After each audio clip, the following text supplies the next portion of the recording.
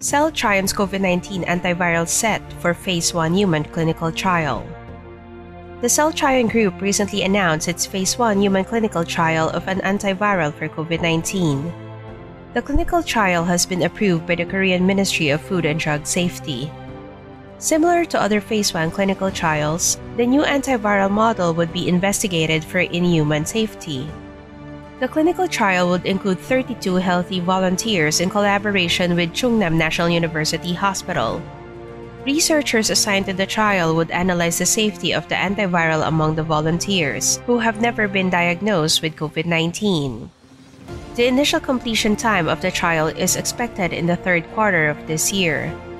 According to Reuters, the success in the preclinical trial led to the approval. In animal models, the antiviral showed a reduction in viral load of up to 100 times. If the drug is proven safe for human use, its scheduled commercialization early next year would likely happen. This would secure one antiviral particularly designed for COVID-19. CEO of Celltrion Ki Woo-sung said, "Our human trials are conducted globally, so we will be able to export for sure, but we'll offer it to patients abroad only after securing domestic supplies for South Korea."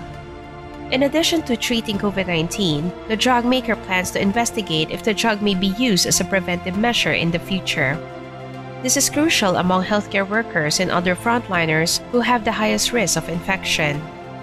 Antiviral prophylaxis can further protect healthcare workers from SARS-CoV-2, ease the minds of other frontliners, and even minimize the transmission risk in high-risk settings until a vaccine becomes widely available. For the price, Ki Woo-sung said that drug makers should make the prices of COVID-19 treatments affordable. Selling these treatments at reasonable and affordable prices will speed up the fight against the pandemic, though the company has not yet revealed the price of its new antiviral.